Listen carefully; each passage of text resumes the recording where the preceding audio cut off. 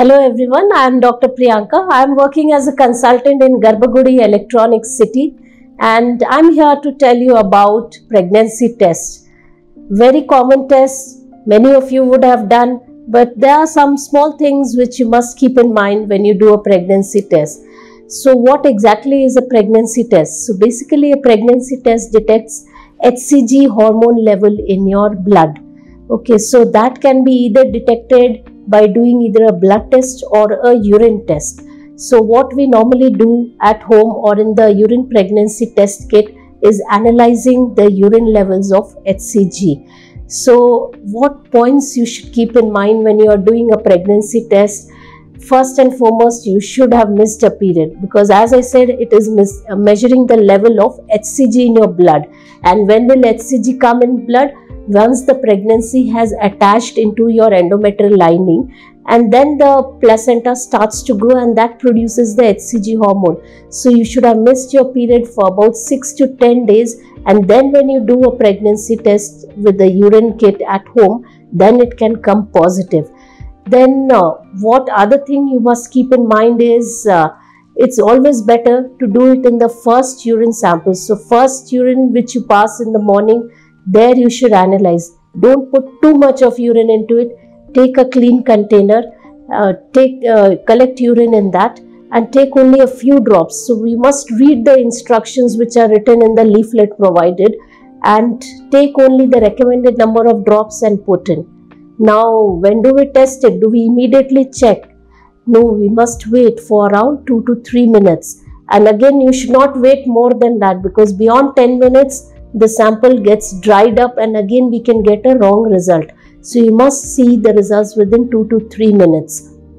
The other thing, you should not put too much of sample, not too little of sample. And if you've had too much of water just before taking the test, your urine sample gets diluted and you'll not get a correct result. So keep these things in mind when you're doing the pregnancy test. Then many times patients ask, I did a pregnancy test, it came positive, but when they come to us for scan, there is no pregnancy, or immediately afterwards they start getting bleeding. What would be the reason? So two other things which you must keep in mind. One thing is you missed a period around 7 to 10 days, test is positive, you don't have any risk factors, you must consult the physician or your nearest doctor or gynecologist within the next 1 week or 10 days time. If you have pain or any brownish discharge which you are noticing, then you must consult your gynecologist immediately. Then sometimes there may be a pregnancy which has just happened and then it gets lost. I mean, early miscarriage happened. Even in those cases, initially it may come positive, and when we see on scan, by then the period starts and the pregnancy is lost. So in those cases, again, you will get a positive test, but pregnancy may not be there. The other thing which you must keep in mind is about ectopic pregnancies. That is pregnancy not sitting in the womb, but it is sitting in the tubes.